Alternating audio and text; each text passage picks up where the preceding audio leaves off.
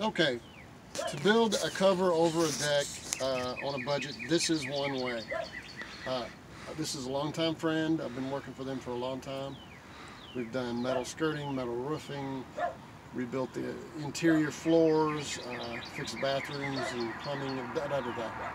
Now he wants to keep and preserve his handrails and his deck, even though he could probably do better.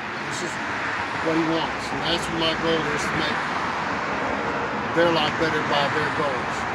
Now, he wanted to be wider than the deck, so we went on the side of the handrail, leveled up, and measured over 12 inches.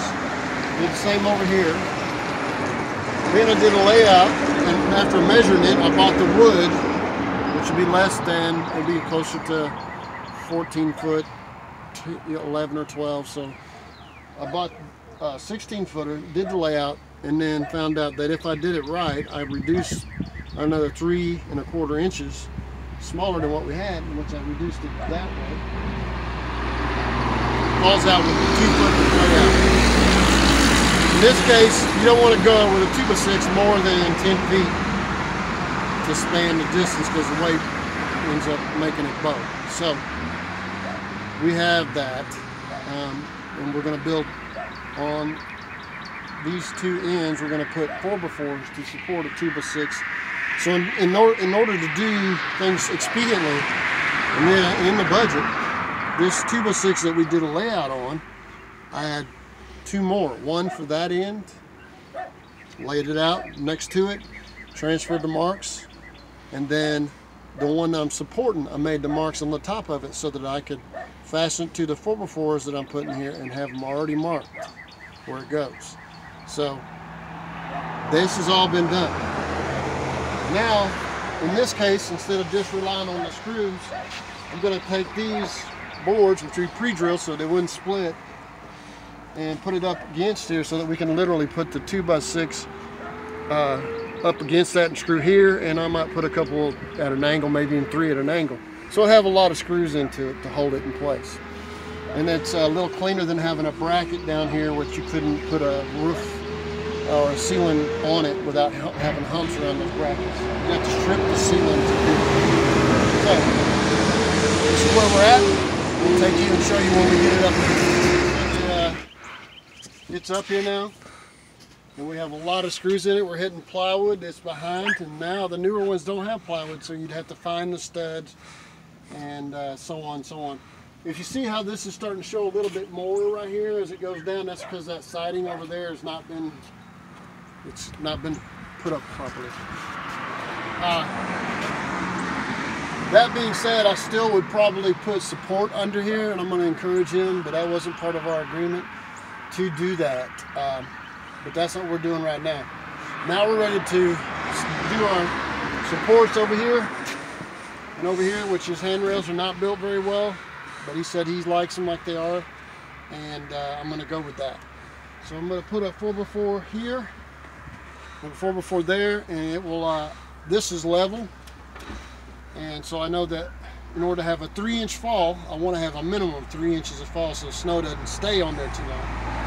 And 10 feet or so, I've got 45 inches to the bottom over there, so if I went to 43 inches to the bottom over here, or to the top over there, 43 inches or 42 inches to the top over here would get us a 3-inch fall from there to here. So that's what I'm doing next, and I'll show you how. I did that layout. We transferred all 3 of them, 2 of them with it all the way across, and this one just at the top, so we know where to put the 2x6s. So it's always in place.